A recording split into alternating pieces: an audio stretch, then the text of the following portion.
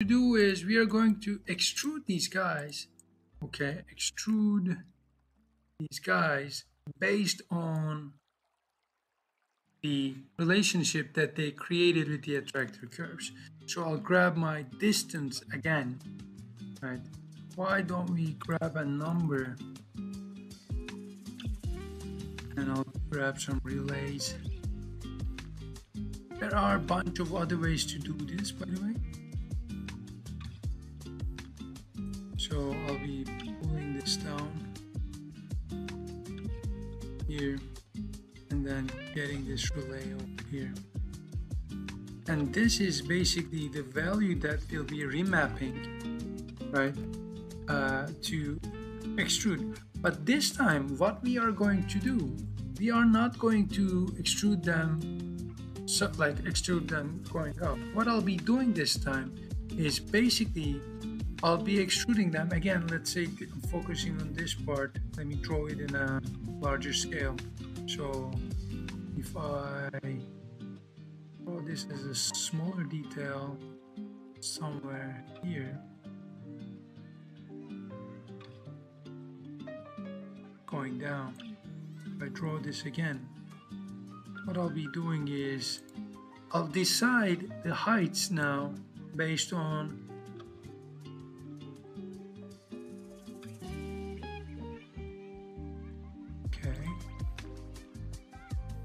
here,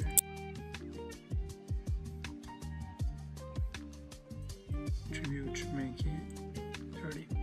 And if I want to this time extrude them, not with the height of it only, but the number of floors maybe. So instead extruding them going up, what I'll be doing, and if I sketch it over this guy here again, what I'll be doing is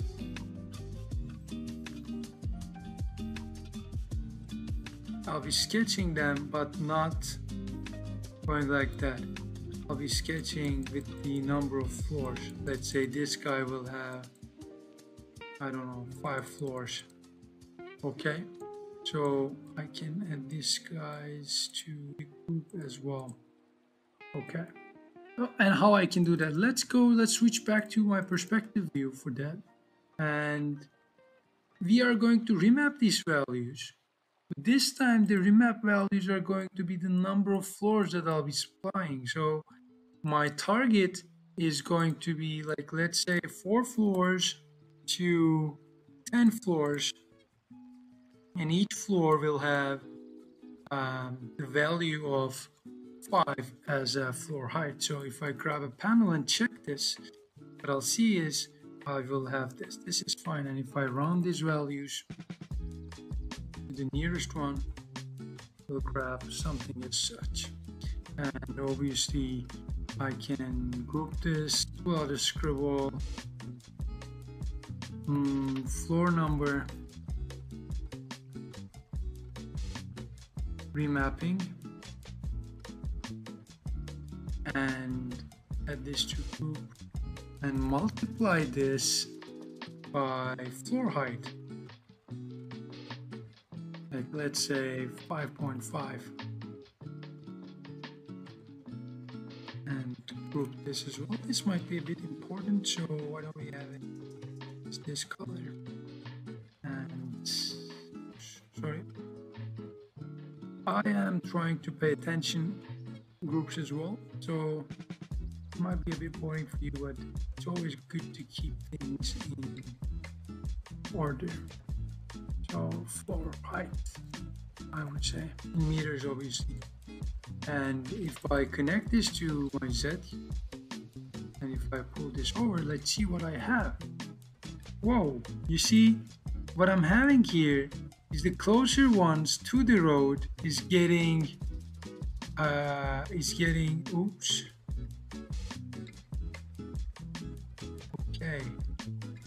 The problem is we are remapping these values by the distance, but our distance has changed, right?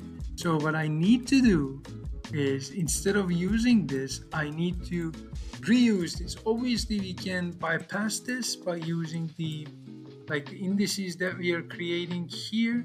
However, the safest road is to use the curves again, maybe connect another relay here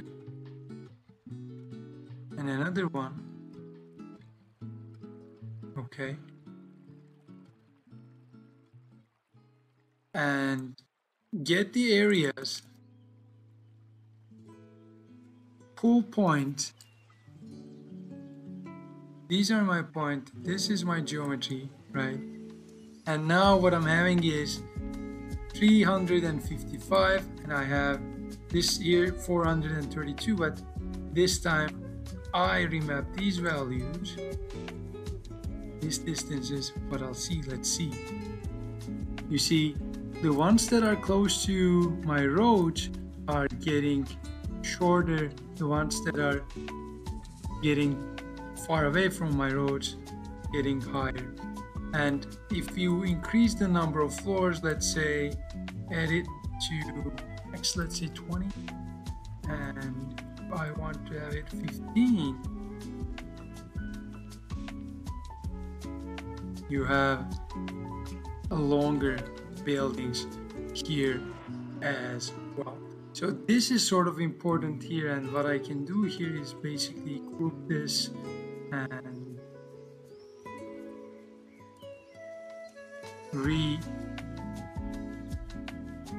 attracting the curves,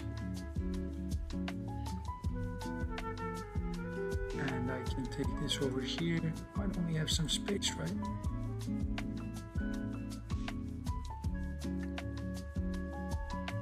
Have some space here, have some space here, and so on and so forth. So if obviously I this guy here, preview it off, and you see I already have my geometries here that are created by these roads.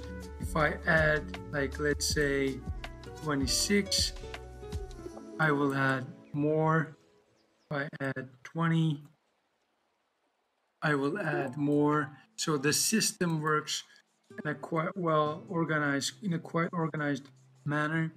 And in the next video, what we are going to do is we are going to talk about how we can visualize this information.